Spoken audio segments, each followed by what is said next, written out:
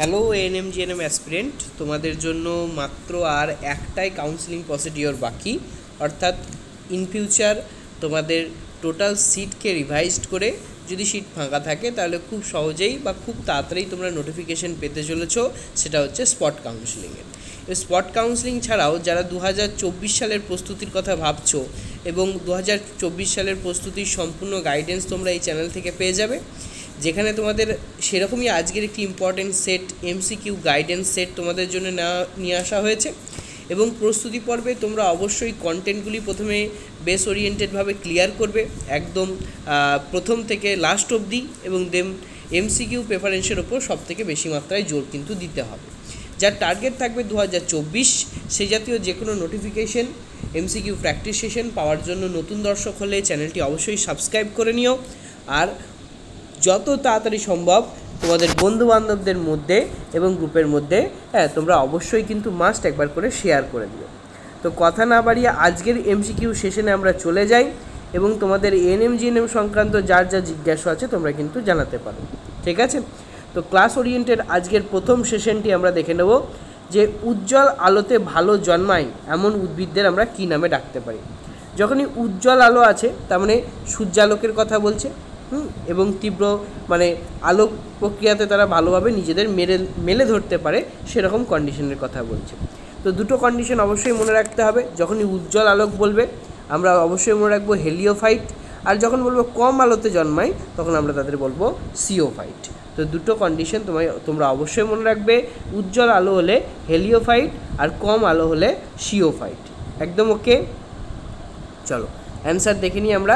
হেলিওফাইট, এখানে সেই দুটোরই ডেফিনেশন তোমাদের জন্য রেডি করা রয়েছে, হেলিওফাইট অ্যান্ড সিওফাইট। যারা বেশি আলোতে জন্মায় তাদের সান লাভিং প্ল্যান্ট বলা হয়, আর যারা কম আলোতে জন্মায় তাদের সান হেটিং প্ল্যান্টও বলা হয়ে থাকে অনেক সময়।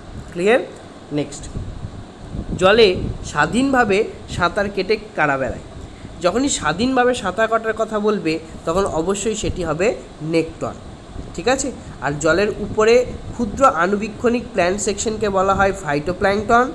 টোটাল প্রাণী গোষ্ঠীকে বলবো ফনা এবং উদ্ভিদ গোষ্ঠীকে বলবো ফ্লোরা। চারটে থেকেই প্রশ্ন এসেছে, তাই এই প্রশ্নটি কিন্তু তোমাদের জন্য খুবই খুবই ইম্পর্টেন্ট, ঠিক আছে? তো যারা লাইভ চ্যাটে জয়েন করে গেছো প্রত্যেকেই কিন্তু তোমরা অ্যান্সার দেওয়ার চেষ্টা করবে, এবং কিভাবে অ্যান্সার করবে না কোয়েশ্চেন নাম্বার লিখে দুইয়ের মধ্যে কোন অপশানটি তোমরা চুজ করছো এইভাবে অ্যান্সার করার চেষ্টা করবে। 3 নম্বর প্রশ্নতে আমরা দেখে নিই যে জলের তলায় থিতিয়ে পড়া পচনশীল জৈব বস্তু। তোমরা যে টার্মটুকু দেখবে সেটা হচ্ছে থিতিয়ে পড়া পচনশীল জৈব পদার্থকে কি বলবো? পচনশীল জৈব পদার্থ অলওয়েজ ডেট্রিটাস নামে পরিচিত হয়। আর উৎপাদক সমস্ত সবুজ উদ্ভিদ, সবথেকে বেশি মাত্রায় থাকে বিয়োজকরা, যে কোনো মানে অর্গ্যানিক মলিকিউলকে আরও সরলভাবে ভাঙতে সাহায্য করে। রাইট অ্যান্সার হবে ডেট্রিটাস। বাস্তুতন্ত্রে কারা সংখ্যাগরিষ্ঠ? সংখ্যাগরিষ্ঠ মানে এখানে বেশি মাত্রায় পাওয়ার কথাই বলেছে, তো একমাত্র সংখ্যাগরিষ্ঠ রয়েছে। কী হবে এক্ষেত্রে রাইট অ্যান্সার? এক্ষেত্রে রাইট অ্যান্সার হবে উৎপাদক।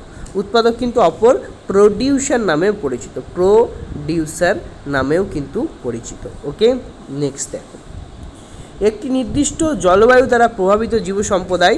যখনই জলবায়ু দ্বারা প্রভাবিত জীব সম্প্রদায়ের কথা মাথায় আসবে, জলবায়ু থাকলে আমরা তাকে বায়োম নামে পরিচিত করব। যেমন পরীক্ষায় বেশিবার আসা দুটি উল্লেখযোগ্য বায়োম, একটা হচ্ছে তুন্দ্রা বায়োম যেটা বেশি মাত্রায় ঠান্ডা অনুভূত হয়, আর একটা হচ্ছে গরম অনুভূত হবে সেটা হচ্ছে মরু বায়োম। এখানে ক্যাকটাস জাতীয়, এখানে আলপাইন জাতীয় ফরেস্ট পেয়ে যাবে তোমরা। নেক্সট দেখো, জলাভূমির খাদ্য শৃঙ্খলে প্রগৌণ খাদক কোনটি? এটা বিশেষভাবে তোমাকে খেয়াল রাখতে হবে। জলাভূমির খাদ্য শৃঙ্খলের কথা মাথায় বলেছে, এই প্রশ্নটি কিন্তু ভেরি ভেরি ইম্পর্ট্যান্ট রয়েছে তোমাদের জন্য। তো এক্ষেত্রে রাইট অ্যান্সার হবে সারস। জলাভূমির খাদ্য শৃঙ্খল বলেছে বলে এখানে রাইট অ্যান্সার হবে অপশন এ, সারস। নেক্সট, শীতঘুম। এই শীতঘুম টার্মটা অপর একটি নামেও পরিচিত যেটাকে হাইবারনেশন বলা হয়। হাইবারনেশন, এই হাইবারনেশন শব্দের আরও একটি নাম আছে টরপর। অর্থাৎ কিছু কিছু প্রাণী শীতকালে তারা নিষ্ক্রিয় হয়ে পড়ে, তো তাদের মধ্যে সবথেকে বেশি উল্লেখযোগ্য হচ্ছে ব্যাঙ। ওকে, তো ব্যাঙের কিন্তু হাইবারনেশন বা শীতঘুম দেখা যায়। আর যদি বলে গ্রীষ্মকালীন ঘুম কী নামে পরিচিত? এস্টিভেশন নামে কিন্তু পরিচিত। এস্টিভেশন কথাটা ভালোভাবে মনে রাখবে, গ্রীষ্মকালীন ঘুম কিন্তু এস্টিভেশন নামে পরিচিত।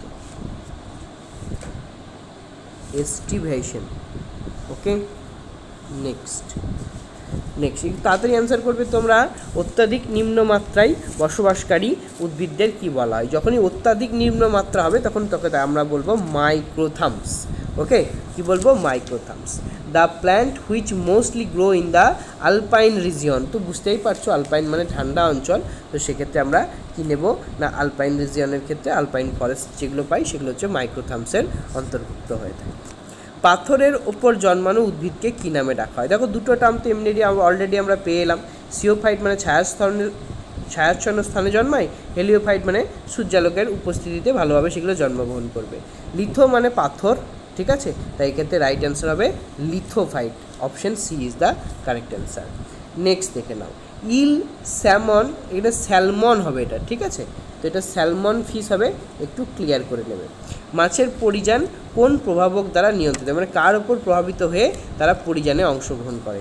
অবভিয়াসলি আলোর ওপর প্রভাবিত হয়ে তারা পরিযানে অংশগ্রহণ করে, ঠিক আছে।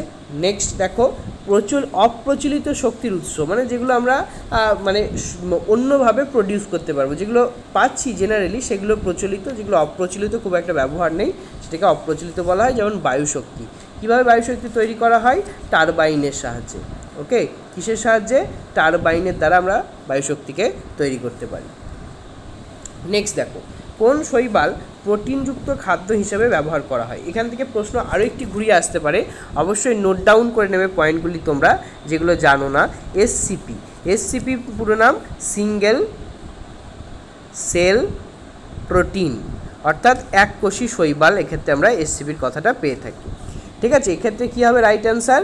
রাইট অ্যান্সার অবভিয়াসলি হবে ক্লোরেল্লা, ঠিক আছে। ক্লোরেল্লা কিন্তু মহাকাশযানেও ব্যবহার করা হয় অক্সিজেনের জন্য, তো সেটাও কিন্তু খেয়াল রাখবে। একটা কোয়েশ্চেন পড়লে সেখান থেকে যতগুলো প্রশ্ন হয় সেগুলো কিন্তু রেডি করে রাখবে।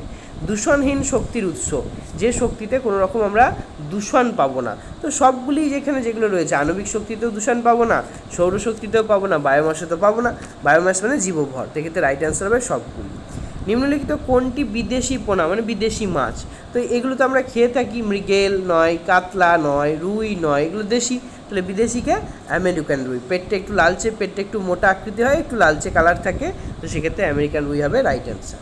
নেক্সট, কোনটি প্রোটিন সরবরাহকারী প্রাণী, অর্থাৎ এর মধ্যে তুমি কোনটি খেলে প্রোটিন সরবরাহকারী প্রাণী বলেছে, ঠিক আছে। তো প্রাণী তো এইগুলো তো যেগুলো পাচ্ছ, যে ক্লোরেল্লা শৈবাল, মুসুর ডাল, পালং শাক, কে পড়ে রয়েছে? মাছ, তো একদম এলিমিনেশন করলেই অ্যান্সার। নেক্সট দেখো, একটি পরিযায়ী মাছ হলো, একটি পরিযায়ী মাছকে পরিযান করে, তো গলদা চিংড়ি, বাটা, রুই, ইলিশ, তো নাম শুনেই বুঝতে পারছো মোহনাতে পাই আমরা ইলিশ, বাকিগুলো কিন্তু জলের নির্দিষ্ট অঞ্চলেই পাওয়া গিয়ে থাকে। সমুদ্রের তীরবর্তী অঞ্চলে যেসব উদ্ভিদ জন্মায় তাদের আমরা কি বলবো? Hydrophyte, halophyte, xerophyte. দেখো জেরোফাইট তো ক্যাকটাস, তার মানে এটা মরু অঞ্চলে হবে। হাইড্রোফাইট প্রপার জল, যারা জলে জন্মায় তাদের হাইড্রোফাইট বলা হয়, ঠিক আছে। হেলিওফাইট হচ্ছে সূর্যালোকের উপস্থিতি, যন্ত্র। অপশন কি পড়ে থাকলো? অপশন পড়ে থাকলো হ্যালোফাইট, একদম ওকে। নেক্সট, একটি প্রজাতির বিভিন্ন প্রজাতির জীবেদের মোট সংখ্যাকে, মানে একটা নির্দিষ্ট প্রজাতি সেখানে যতগুলি জীব আছে তাদের মোট সংখ্যাকে আমরা কি বলবো?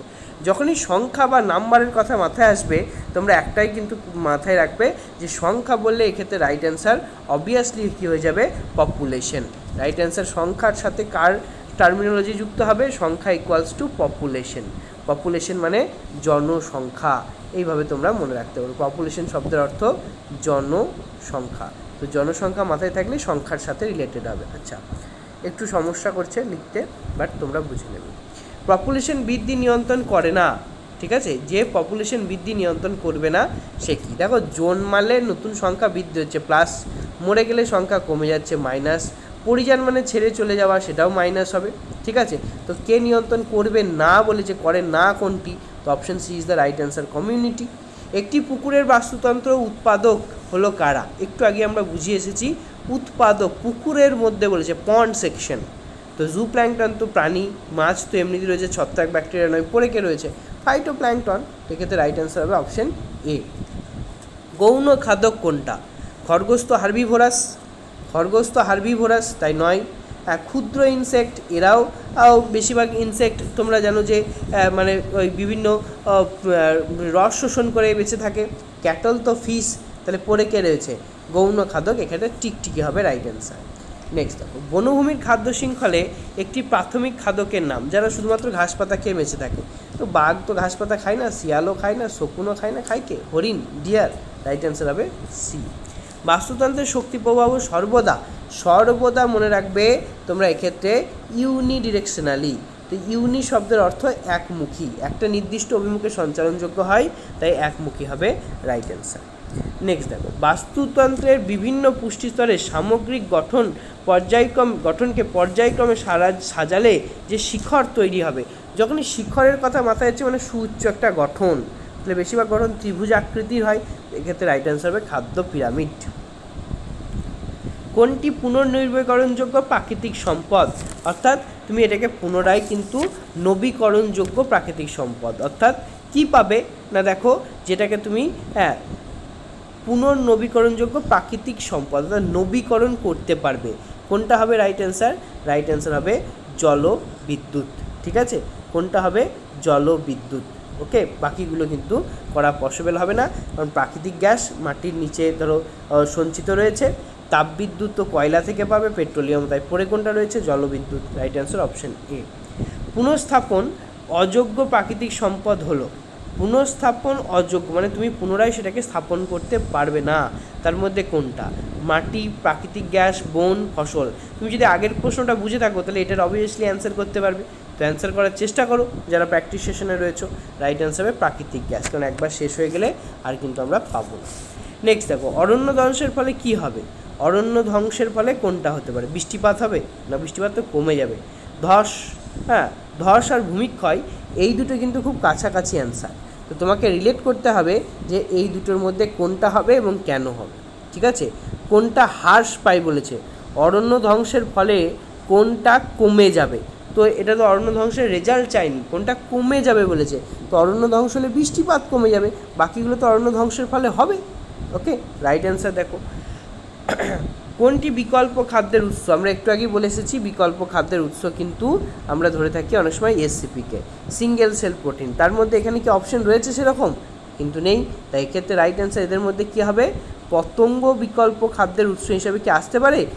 ভালো করে দেখো, মাছ, পতঙ্গ, ডিম, শস্য বিকল্প খাদ্যের উৎস কিন্তু এসসিপি, সিঙ্গেল সেল প্রোটিন, অর্থাৎ আমরা স্পাইরুলিনা বা এই জাতীয় জিনিস থেকে আমরা যেখানে উন্নত মানের এককোষী খাদ্য তৈরি করতে পারি। তো এখানে যে অপশানগুলো আছে একটাও ঠিক নেই, তো কোয়েশ্চেনটা কিন্তু এক্ষেত্রে রং আছে, কোয়েশ্চেনের কিন্তু ভেরিফিকেশনটা ঠিক নেই। এই জাতীয় কোয়েশ্চেন যদি থেকে থাকে তাহলে এক্ষেত্রে এই জাতীয় কোয়েশ্চেন অ্যাটেম্প্ট করলে ফুল নাম্বার কিন্তু এনএম জিএনএমে কিন্তু রয়েছে, তাই চিন্তার কোনো কারণ নেই। ঠিক আছে, তো এই জাতীয় কোয়েশ্চেন অ্যাটেম্প্ট করলে ফুল নাম্বার পাওয়া যাবে, আর যদি বোর্ড থেকে ভুল সেটা পাবলিশ করে দেয় তবেই, আর না হলে এই জাতীয় কোয়েশ্চেন না অ্যাটেম্প্ট করাই ভালো। পতঙ্গের ক্ষেত্রে রাইট অ্যান্সার হবে না। কোনটি অপ্রচলিত শক্তি? প্রচলিত নয়, একটু আগেই করে এসেছি, প্রশ্নটা রিপিটেড প্রশ্ন রয়েছে। কী হবে রাইট অ্যান্সার? রাইট অ্যান্সার হবে বায়ু শক্তি। নেক্সট দেখো, ভারতের সর্বপ্রথম বায়ু শক্তিকে যান্ত্রিক এবং বৈদ্যুতিক শক্তিতে রূপান্তর করেছিল কোন রাজ্য? এই জাতীয় প্রশ্ন খুব এসে থাকে এবং ইম্পর্টেন্ট প্রশ্ন। পশ্চিমবঙ্গ, ওড়িশা, কেরালা, মহারাষ্ট্র। এক্ষেত্রে রাইট অ্যান্সার হবে মহারাষ্ট্র প্রথম এই কাজে কিন্তু সহায়তা করেছে। তো এই জাতীয় ক্লাস যদি আগামী দিনে তোমরা আরও পেতে চাও তো অবশ্যই কিন্তু একবার তোমাদের শেয়ার করে দিতে হবে, আর নতুন দর্শক হলে মাস্ট সাবস্ক্রাইব করে দিতে হবে। তো আগামী দিনে আরও নতুন সেশন নিয়ে তোমাদের সাথে দেখা হচ্ছে এনএম জিএনএমের জন্য, তাই শেয়ার করতে ভুলো না, আর নতুন দর্শক হলে কিন্তু সাবস্ক্রাইব এবং লাইক করতে একদম ভুলো না। দেখা হচ্ছে পরবর্তী নতুন ক্লাসে। Up to tata.